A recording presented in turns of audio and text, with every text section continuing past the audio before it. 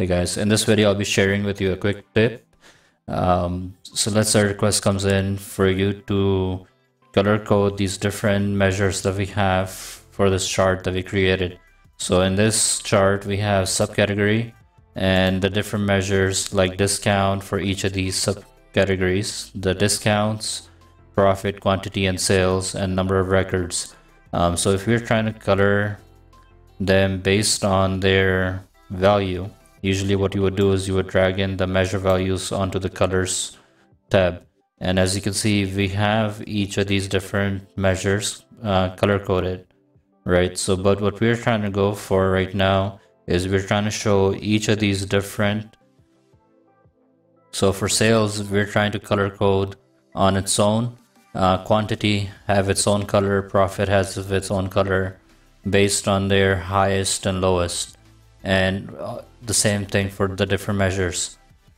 So what you would do to color them is you're going to go to the color shelf right here. You're going to right click on it and you would click on use separate legends. As you can see, not much has changed, right?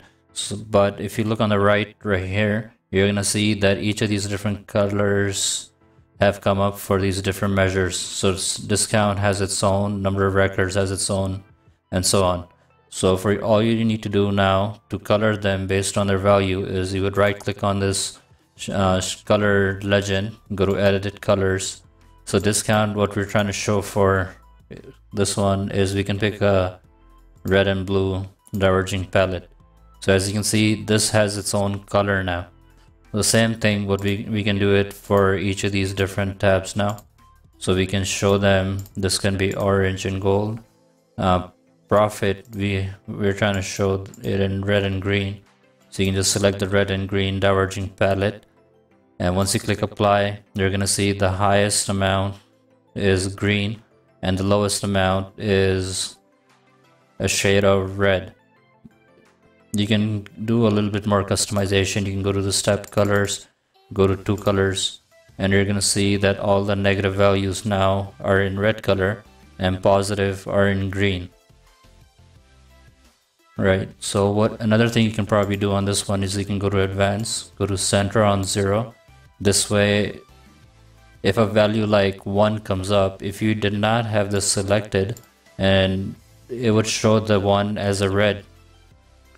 But since you have it centered on 0, it's going to show the red, anything below 0 as red and anything higher than 0 as green now. Same thing, you can do it for quantity and sales. So here's a quick tip for color coding the measures based on their values. Thank you for watching. For more tips and tutorials, do check out our website, passingbi.com. Thank you for watching.